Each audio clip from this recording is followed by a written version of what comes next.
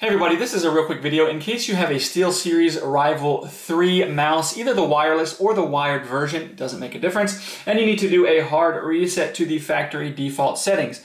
You're going to want to do this reset for one of two reasons. The first one is troubleshooting, in case the mouse is not connecting to something or it's not responding, it's choppy or lagging or anything like that. A factory reset can fix a lot of those issues. The second reason is if you want to hook this up on a new computer or just for whatever reason you want to get it back to the way it was when it came out of the box by resetting everything, this will go ahead and do it.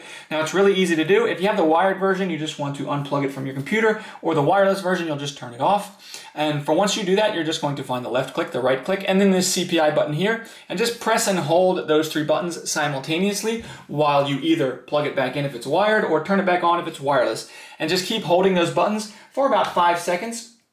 Until the LEDs start to blink. That's indicating that it's resetting. You can go ahead and release the buttons and start using this mouse like a brand new mouse.